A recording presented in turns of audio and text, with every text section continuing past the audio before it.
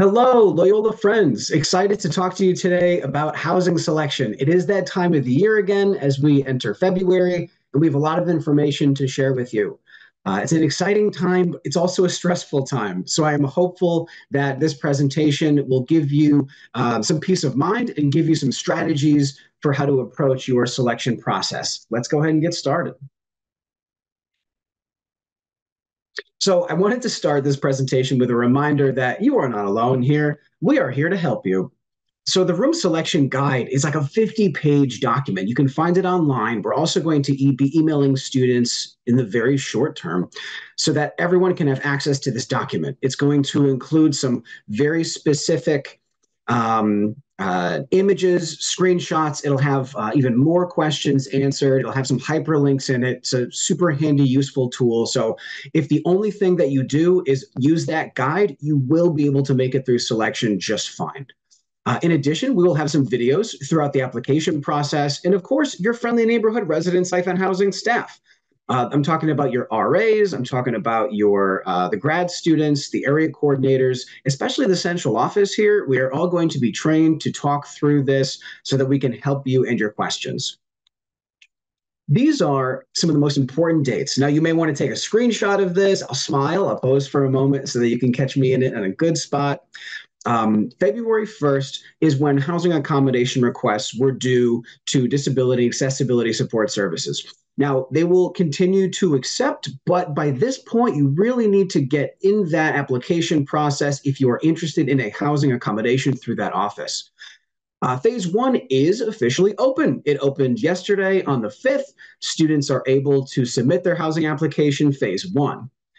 Phase one is going to close February 19th. It's an important date because after the 19th, you may get a hold onto your registration, and it will become difficult to register for classes. I emphasize that because it is so important that you get through phase one, no matter what type of return to campus or return to Loyola you're thinking through, whether it be an off-campus student, an on-campus student, a broad student, even if you're transferring away from Loyola, we're sorry to see you go, but we still need you to do this application. And you will be directed to subsequent pages that are relevant to you. Phase two will begin on February 21st. Phase two is called group formation. And we'll talk about group formation. That's probably, for students, the most stressful portion of the process, but we have a lot of handy tools to take some of that stress off. The first of our two roommate socials is Tuesday, February 27th, and then we have a second roommate social on Tuesday, March 12th. So that's right before spring break and then right after spring break. Phase two of the housing selection is going to close on Friday, March 14th, so just a couple days after that second social. At this point, right now, you want to be thinking about who am I going to live with? What are my plans for next semester? So that you are not deep into the beginning of March when you are first thinking about roommates. Now is the time to be sort of putting your feelers out, but we'll get to that too. April 3rd is an exciting day. That is when you find out when you will choose your housing. You will find out what date and what time your group will be choosing. The three different selection dates are April 12th for rising seniors, April 16th for rising juniors, and April 18th for rising sophomores.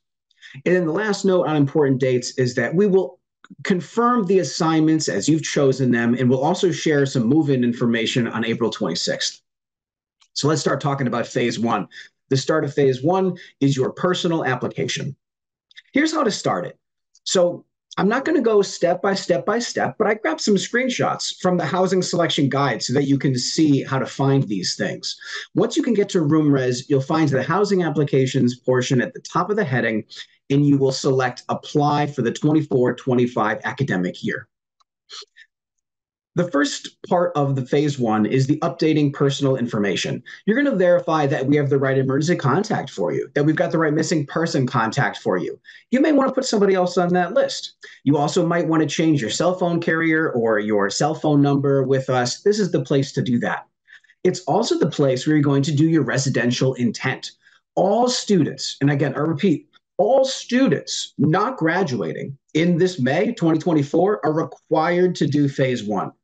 And depending on how you select your intent response, will direct you to a different next portal page.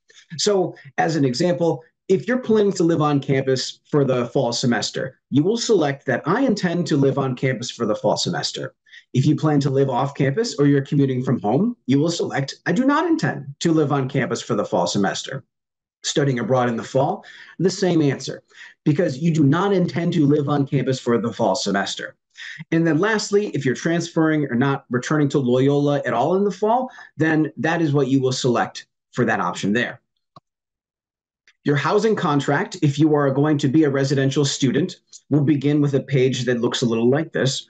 You're going to see your student ID field, right? There's a space for you to type in your ID, and that will be the signature for the housing contract. Please remember that your housing contract is a binding document, right? So we'll talk a little bit about what I mean by that in a moment, but when you sign this housing contract, you need to be sure that you intend to live on campus, because I have great news for you. This year, residential students will not pay a deposit. Yeah, there is no $300 housing deposit, nor is there a $300 tuition deposit. And if you're thinking that you just saved $600, yes, that is what I am saying to you if you are a residential student. Very excited to share that news with students. Also in phase one is you'll update your roommate questionnaire. This is you're familiar from previous iterations of this application. It's how do I feel about sharing? How do I feel about visitation and guests? How do I feel about cleanliness? Please be accurate. Please don't blow through this. Please take it seriously, because this is the compatibility that other people will use to find you in the portal to look for you as a roommate, or that you will use to find other people. And it is always better to be honest here than it is to be aspirational, right? The resident that I hope to be. No, this is who you are. Be honest with yourself. If you're messy, say you're messy. It's going to work out better for you and the person that you may find instead. Also included in phase one, you'll decide on whether or not you want renter's insurance. Same as previous years, it's an opt-in or opt-out process. You'll choose your meal plan for both semesters. And now I know you're thinking, if I'm not going to be here for the spring semester, we will cancel your meal plan, right? We're not going to hold you to that. You'll consider if a community agreement type of housing is right for you. The first two examples I can think of, substance-free housing and global connections housing. If you've got questions about what those are, they're in the selection guide, as well as something that we can talk you through with residence-housing from our office. Once you make it to the group formation hold page, the big stop sign there, you've successfully finished phase one. It shouldn't take you too long to do this, but it is necessary, and it is due February 19th, or there will be a hold on your registration. Once phase two opens, you're going to return directly to the same portal, to the same application that we brought you to the first time, and you will continue from there. So this is really, this window right now, between now and the 19th, is when you should be discussing with your families and your support figures what your plans are, right? Is it still the best course of action for you to be living on campus? Also, we want to remind you that you can put a bio about yourself, and then people can use that to find you, and they will get a sense of what you're like to live with. You might want to include some personal interests, involvement on campus, your major or minor. We find that students who put bios in their roommate questionnaire response tend to find better matches, because there's a little bit more information that somebody can use to find you, or that you can use to find someone else.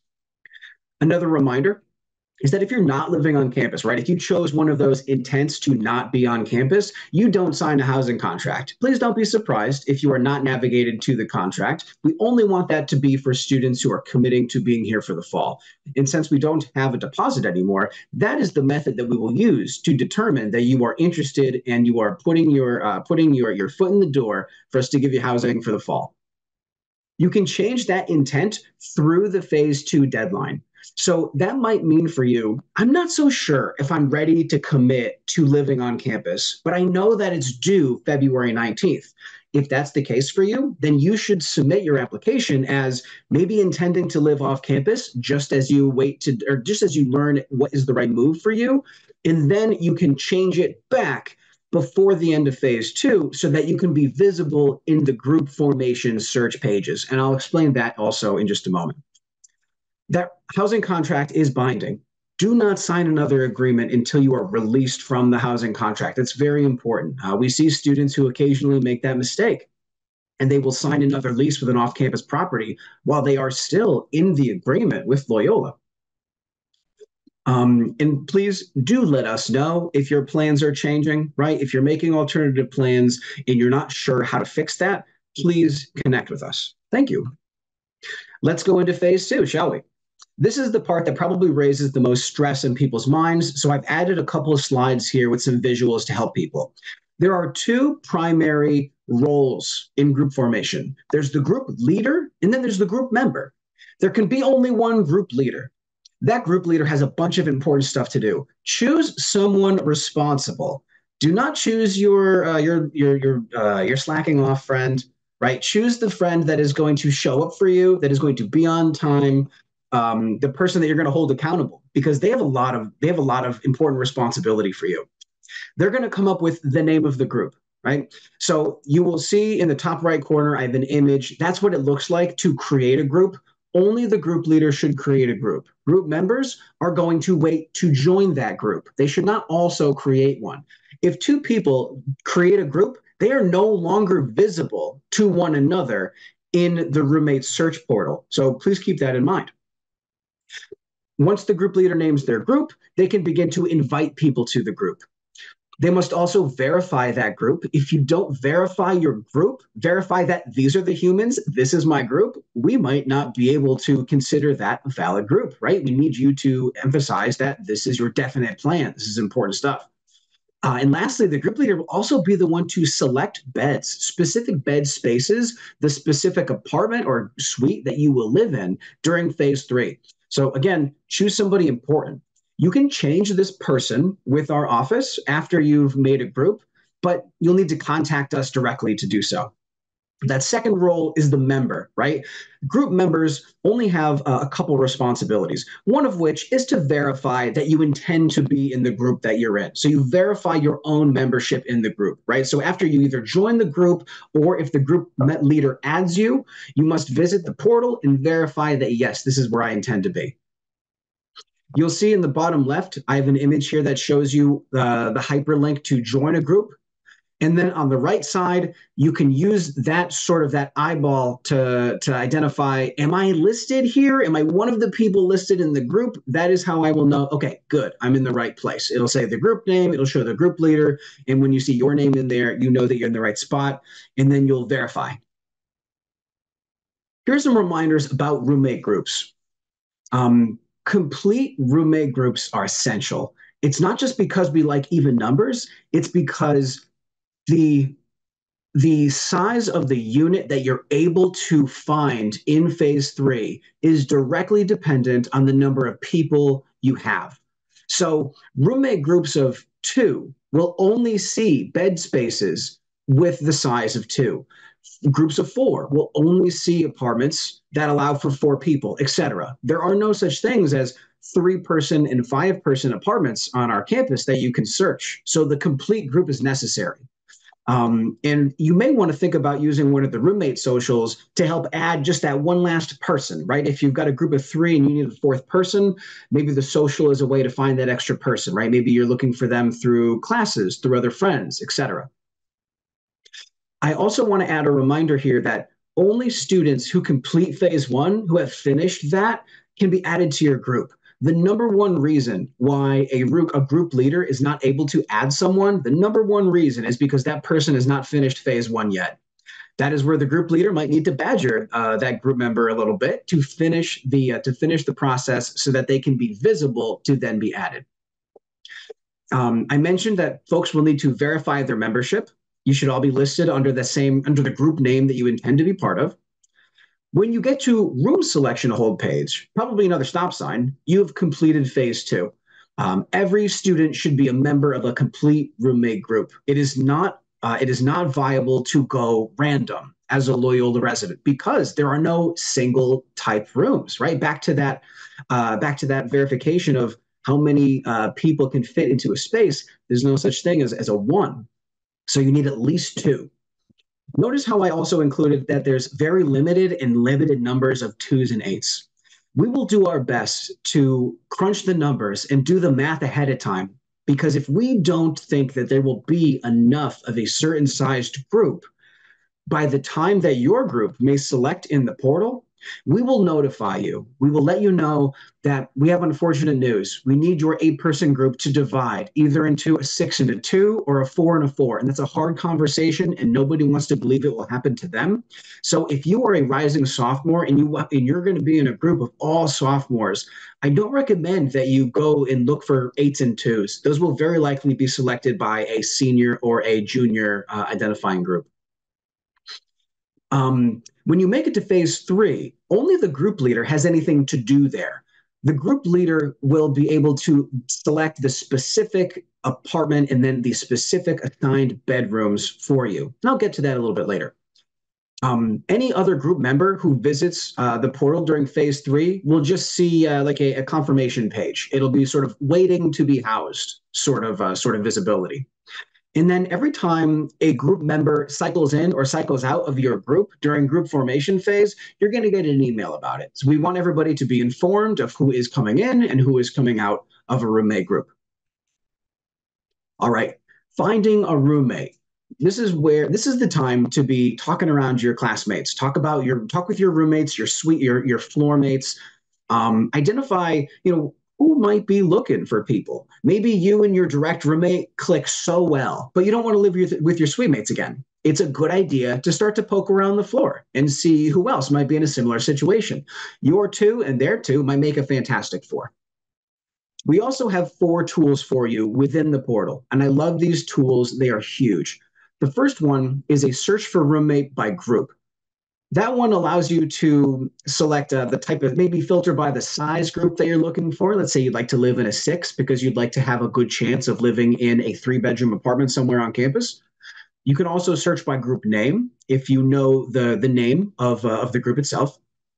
Your next search tool is search for roommate by detail. You can look for age, you can look for specific class year, you can also look for bio, right? I mentioned earlier, you can search for specific keywords. So if you're looking for Ravens fans, you might want to type in Raven in the bio and see if anybody has written that they're a fan in that group, in their bio. You may be looking for a specific major, or maybe you're an athlete looking for somebody who is also an athlete. Those are all things that people might include in their bio, so you might want to search that way. You can also search for roommate by profile. These are filter tools based explicitly on the roommate questionnaire. So if, again, cleanliness is very important to you, you may want to use that filter to identify only residents who have the same mentality of cleanliness as you. Now, I do want to caution you, please keep your filters to 2 or 1. Once you get to 3 filters and more, you're really excluding a huge number of people that you may very well have good commonality with. So stick to 1 or 2 to have the greatest number of positive matches. And then lastly, suggest roommates. Probably my favorite tool. It's a one-click button, and it's going to show you compatibility match, like this image in the top right corner of the screen here. You'll see a direct match percentage based on your questionnaire and their questionnaire. You can add them to the group directly there. You could view their profile to see what the rest of their responses are. And you can also send them a message. Now, I'd also recommend that if you're going to send a message, you also use Outlook or maybe use their socials as well. But this is a way to get in touch with that individual to see if they already have plans. Our goal here is to help everyone easily and readily find roommate groups. If you feel like you're going to struggle with this, talk to your RA early on. Talk to your area staff, right? They might be able to help you find somebody. Remember, the socials will be coming up soon, and your RAs can also plan some programming around mingling with one another as well. You just need to ask, right? Raise your hand and have somebody help you out. Here are those 2 social dates that I mentioned. You're going to find more information on the bridge as we put more detail in there, but just as a reminder, it's Tuesday, February 27th, and then Tuesday, March 12th. They're going to be in the evening, right after dinner time, but there'll be more information shortly. They're going to be held in McGuire, which is on the 2nd floor in the Student Center. All right, let's get to phase 3. Lottery times. Now, this slide has a lot of info in it, so I'm going to be thorough as I talk through it. So on April 3rd, your group will be sent their lottery time. Everybody's got the same lottery time in the group. It does not change person to person, but your group will have a lottery time specifically. These are randomly assigned by class year. There's a bit of weight to it based on the number of people in your group that are of the same class year versus a younger class year. So each group is assigned by class year, a rising senior group, a junior group, et cetera, determined by the eldest graduation year. So the room selection dates are as follows. April 12th are for those that include one or more rising senior. April 16th will be the date that groups of one or more rising juniors will select. And April 18th is the date that complete groups of one or more rising sophomore will select. Now, what do I mean by weighted? What I mean is, let's say you've got a group of 4 seniors and a group of 3 seniors and a junior. That group of 4 seniors will be weighted slightly better in their housing time than those with the three seniors and 1 junior. Similarly, if you've got a group of 3 juniors and 1 sophomore, you're still going to choose on junior selection day, but you will have a slightly worse time of the day because the sophomore changes the weight of the group. Only the group leader is the one to choose, right? So you are picking, again, somebody responsible, right? Somebody that you can rely on. That is their job. They will choose the specific bed for each person. So your group leader also needs to have a clear understanding of who's going to live with who if you get into a 2-bedroom or a 3-bedroom or 4-bedroom space. If your group leader is unavailable to choose, and it is a very narrow window, I will share it is a 15-minute window where the group leader will be logged in at about the same time as maybe 10 other groups of group leaders, all choosing at the same time. So you want this person to be awake, caffeinated, right, in the right place at the right time with good Wi-Fi so that they can be in the portal and selecting the room that is a best fit. On the next slide, we'll talk about how to prepare yourself, right, so that you have lots of backup options.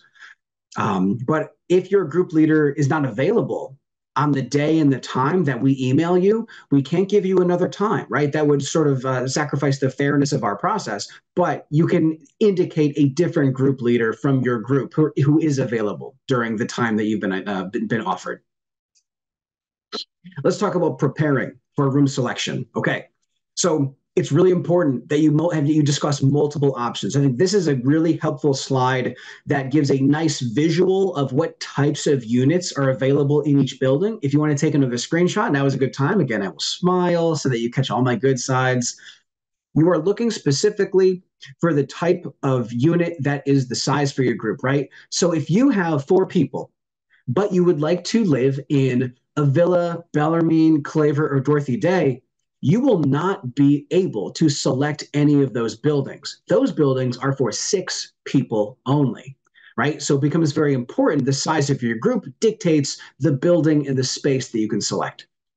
There's going to be a document that you will receive a little bit later in March called a room types document. And that's going to be super helpful to identify other more nuanced aspects of the room types that we have on campus. Students that have been here for a couple of years, few doubles look exactly the same, right? Few triples look exactly the same.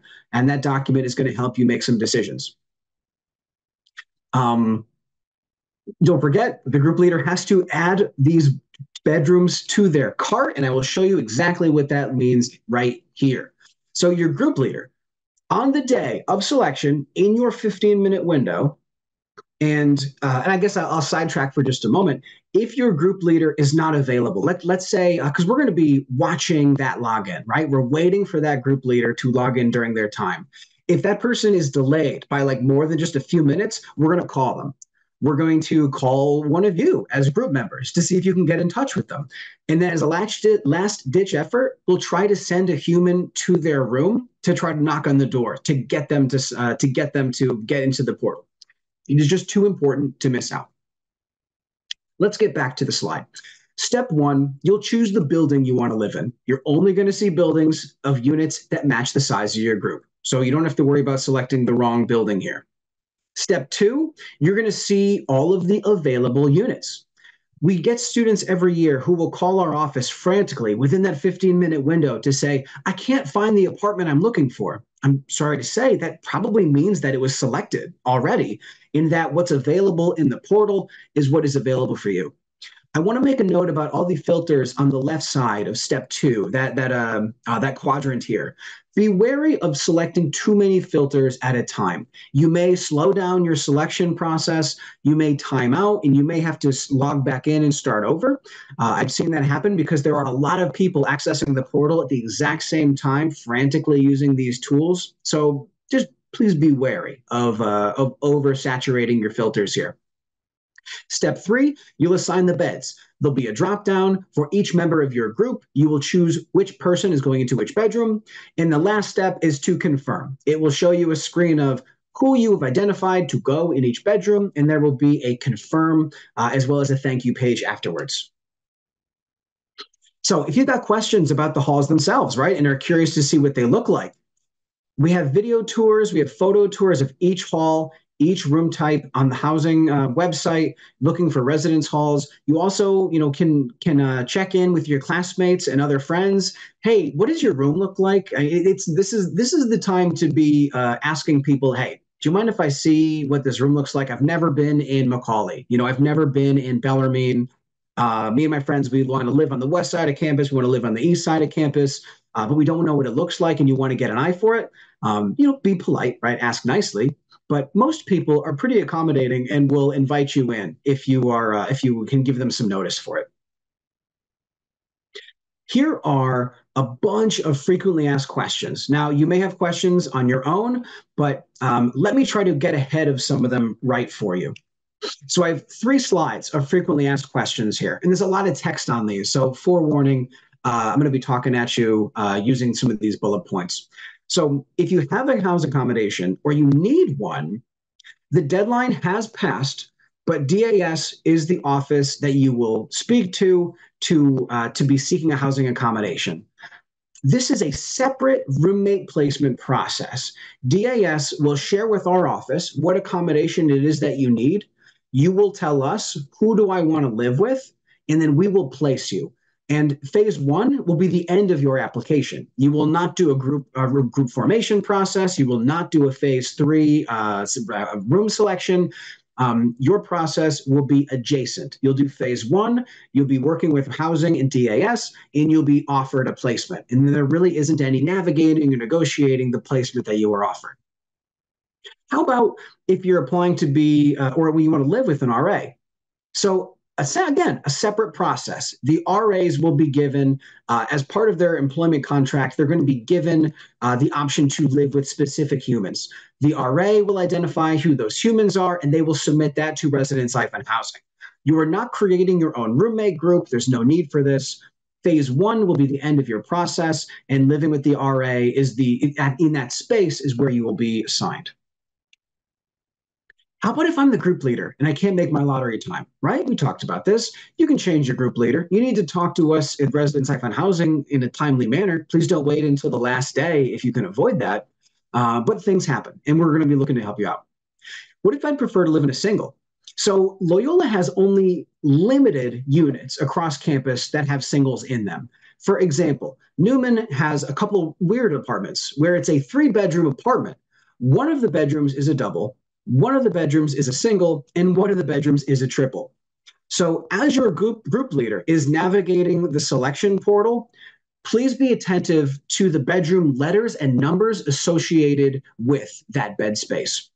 So if those are available for a human, you can select that as a single, right? But that is all that we have in terms of single spaces. Another example is the Ronner Village. There are a few Ronner Village apartments where it is 2 single apartments and then a double apartment for 4 people in total. What if I decide I want to live off campus after the phase 2 deadline? You must seek to cancel your contract once it is signed. Once you've signed it, we're assuming that that's your plan, right? That you've committed to the university, that you intend to be here. So contact us before you make those alternative plans, right? I mentioned students who might have signed a lease in addition to the Loyola contract. That has put you in a very bad spot. What if I'm returning from a leave of absence? Where do I fall into the housing process? Students on a leave of absence should be participating in this fall housing process. If you are eligible to return to housing in the fall of 2024, you will participate in housing selection this semester. Even though you're not currently taking classes and you're not currently a resident, you will participate in this process. The next three questions are about study abroad here. What if I'm currently abroad and I want housing for the fall semester? Very similar to those with a leave of absence. If you are currently abroad, you are going to complete the same process as students who are currently here. Everything is electronic. You can access all of the forms in your time zones, but you need to be attention to those deadlines because they are relevant to local time in Baltimore. And if you are getting close to that February 19th deadline and you're not sure if you're going to be hours of time zone ahead or hours of time zone back, you may want to be aware of that and do that phase one earlier than the 19th. What if I have a friend I want to live with, but they're going to be abroad in the fall? We get this question all the time. We cannot hold bed spaces for students that will not be here in Baltimore in the fall semester. We recommend that you be discussing this amongst your roommate group and potentially come up with a plan where one resident who plans to study abroad in the spring is in your roommate group. So they'll live here in the fall. And then, in good faith, they believe they will be leaving in the spring. There is a process in November and December, for those that are returning from abroad or returning from a fall leave of absence, for instance. They can request housing based on availability and based on current vacancies. And so if we believe that that space is going to be vacant for the spring semester, we typically are able to help that student be placed in the room that they want, as long as that fall resident is in fact leaving for the spring. Now, we're never going to give that person's housing away, right? We're not going to hold students to their common agreements. We are going to respect the housing contract, and we're going to respect that students have been in that placement all fall. And if they intend to stay there for the entire year, we will back them up in that. How about if I'm studying abroad in the spring semester? Students on the Evergreen campus for the full fall semester will participate in this process, right? Because we are talking about your intent for the fall semester. Even though your contract is good for the full academic year, you'll sign your contract for the fall and the spring of 24 and 25. You're choosing a meal plan for 24 and 25. And then once it is confirmed that you are studying abroad, that you are departing housing, we will cancel your housing assignment, we'll cancel your meal plan, and there'll be no penalties, right? The university is aware that you are not returning in the spring semester. Same for graduating students. If you're graduating in December or January, very similar, right? Partner offices are communicating with us, and there would be no penalties. Now, I want to make a note about the deposit here. We are currently working with campus partners on a plan to identify the the tuition deposit for those that are going to be living off campus. So if you are a student that is concerned about paying this deposit to live off campus as a tuition deposit, right? This is the deposit that guarantees I intend to study here, and I promise I'm studying here. There's also a study abroad tuition deposit. It's the same concept. It's that I will be going through Loyola to study abroad. If you use the portal today, February 6th, you'll see that the tuition deposit is still part of the flow. However, if by the end of this week or the beginning of next week, something has changed, you might see something different in the portal. So at the time of this recording, there is a tuition deposit only for those that will not be living on campus. But that is something that could be subject to change. But I wanted to mention that as well, because it's a question that people may have. That is the end of my presentation for all of you this evening. Really appreciate you watching. For those that are watching the recording, thanks for taking the time out of your day. If you've got a question not listed, please contact us at residencelife@loyola.edu or call us at 410-617-5081. At this time, we'll take some Q&A if there's any from the audience, and then we would end the webinar shortly. Thank you again. If you have a question that I've not yet answered, or if something has landed on you funny and you're hoping for some clarification, would really love to hear from you so that I can try to answer in this Q&A. I'm going to stop sharing my screen so that we're just a little bit bigger on the screen here.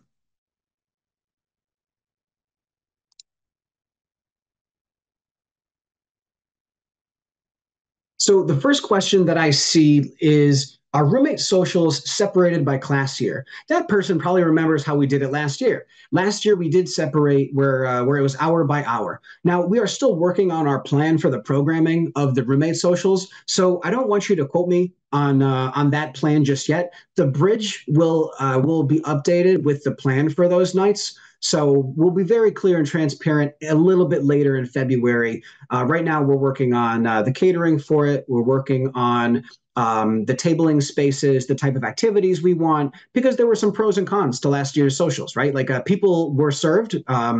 There were dozens and dozens of people the whole time. We served over 200 people, and that led us to think, okay, let's get a second webinar, or sorry, get a second social in the books. But we want to make sure that we plan it so that it feels intentional and actionable for folks. So that's a good question. Thank you so much. Next question I see, for housing in the spring semester, how does this process work for students that are going to study abroad in the fall and return in the spring? I sort of answered that question, but I'll reiterate here. So there is a end of semester pull-in day concept where our office is made aware of which bed spaces will become vacant because of study abroad, because of leave of absence, withdrawals, graduation, right? So we will know of upcoming spring vacancies.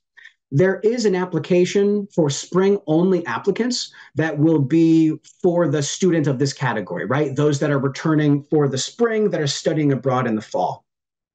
In that process, you can identify who you ideally would like to live with or live in proximity to. We can't always guarantee that you'll be exactly in the unit that you want, but we'll try to get you as close to there as possible. So I hope that answers that question.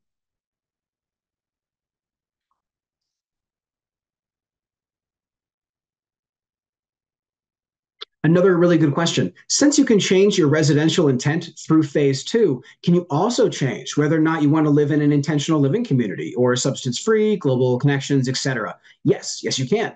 Phase one will still be open for you through the end of phase two because there are students who are going to be changing their mind about whether or not they intend to live on campus. So we want to make sure that the whole application is available as well. So if you've changed your mind about a type of living agreement, and something that I would like to address now, this question is so good because it reminds me of something else I want to mention. I mentioned that the number one reason why people are not able to see one another in phase two is not completing phase one. The other, like I'd say, the number two reason is folks that have signed an agreement do not see other people who have not signed the agreement. So if you want to live in substance-free housing with particular people, all of these people need to sign the substance-free housing agreement. Um, that is the number two thing that we see consistently for troubleshooting that seems to help people the most is just to verify, oh, okay, it looks like one of your group members hasn't signed this. You may want to talk to them about whether this is the kind of housing that they want. So another reason why we need to keep that portion open all the way through phase two. Thank you for asking that question. Students who have a disability or want to register for a accommodation will go through disability and accessibility support services. So DAS at loyola.edu, their physical office is located on the first floor of Maryland Hall. They are the office that will work with students and they will collect paperwork. They will speak to potential doctors and caregivers to identify what is the need regarding housing. Occasionally, a student's accommodation may be for like classrooms specifically, additional test taking time, specific lighting, or the way that an exam is taken, for instance. Not all accommodations will lead to a housing accommodation, but DAS is the office who will tell us, and they are discreet. All they tell us is, here's the type of housing that this human needs. And then we will then work with that person along with DAS to figure out, okay, are they able to have roommates? Yes or no? And if they are able to have roommates, who do you want to live with? If a person does not identify anyone else that they choose to live with, housing may place someone or some ones into the other bed space if a person is given its designated single. And by designated single, that can mean one of those bedrooms that I mentioned that are designed for one human, but they also could be, depending on the accommodation, perhaps it's a proximity to bathroom. That might be a need. We would put a student in a double that is vacant, and then we would close off the other bed space so that the accommodation can be met. Right? We do prioritize how we can serve those students. Thank you for that question.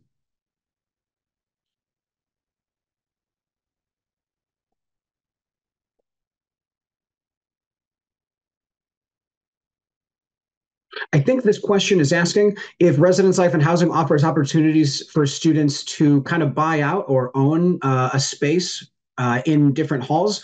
No, Loyola does not offer that as an option. I know some campuses, some universities do have that as an option. But at Loyola, we think living in community and having roommates is the best thing for young people as they develop and they travel through their college experience. So the only way that a student can be guaranteed a single is through disability accessibility support services, or if their lottery time allows them to pick one of the units that has that type of single space, like I mentioned before. And then a question about intentional living communities. So, in the past, Loyola has offered students the opportunity to apply to create an intentional living or intentional learning community. An example of that is the Black and Gray housing. Another example was a Catholic intentional living community. Students could apply for like an LGBTQIA plus affirming community. They really could take any number of shapes and forms. We believe that we're going to be offering a greater intentioned Messina living community for first years next year for the fall semester, which we're excited about. So that partnership with Messina will certainly be growing. Um, if a intentional learning community is decided upon, and at this point, I would say if you and a group of students, and there will be a necessary number of students in order to get the cluster of housing that you're seeking. It cannot be just one apartment or two apartments. We'd be looking to create like a section, like a full community. Because then we would assign an RA who is intentionally trained to work with that community. So if you or a group of students are interested in an intentional learning community, you should be reaching out to us as soon as possible, because at this point, we've probably reached the end of the open opportunities, and you'd be looking to speak to us directly. So if you have a concept for a learning community at this point, please reach out to us directly, residencelife@loyola.edu, and be prepared to have numerous students. Like think, greater than 8, just like off the top of my head. Um, I would not say that that's a number that you should be committed to, but it should be something that is more sizable than just a couple apartments. That was also a good question. Thank you.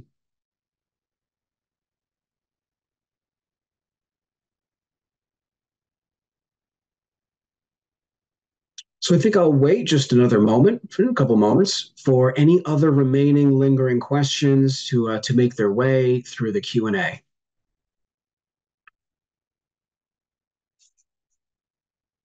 Looks like somebody's curious about already existing living learning communities.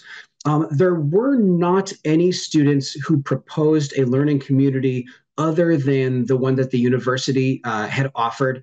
So, to my knowledge, there will not be an additional community created unless, of course, something like is pulled together very last minute. So if that was something you were seeking, like if you were waiting until you look at phase one, and you were looking to find a community there, the only communities that would currently exist would be the standard, right? Substance free, all gender housing, and global connections. Those are the three typical and consistently offered communities. But we didn't have student proposals this year that we were looking to, or that we were able to approve.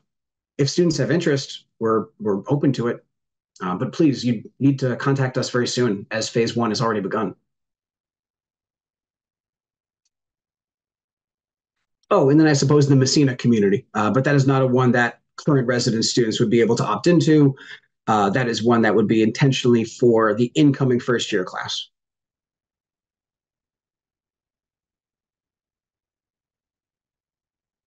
Okay, then I think at this point we've reached all of the Q&A that folks may have.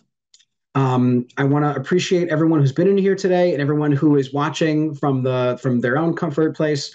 Looking forward to answering any other questions that you might have by reaching out to our office or coming in person. Always happy to help. Talking to your RA, your area coordinator, your grad students, your other community partners on campus. Right, direct them, and they will direct you to us as you seek them out.